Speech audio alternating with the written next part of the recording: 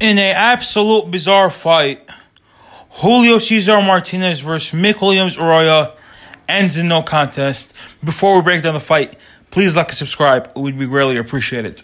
So, round one starts. There were training punches from the first second.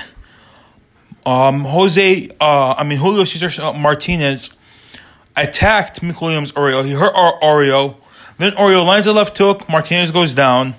Martinez gets up. It seems like the left hook and the knockdown did absolutely nothing to him.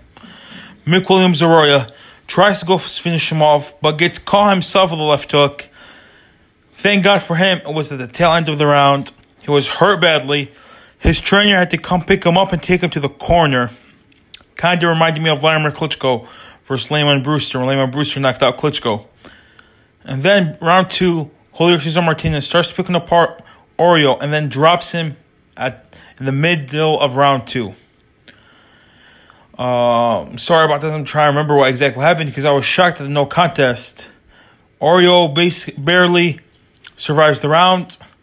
And then when the referee asks him, could you see how many fingers I have up? He says, I don't know. He quits. Since the cut that he had was ruled a headbutt, even though it was bleeding before the headbutt, there was an initial cut, then there was a headbutt.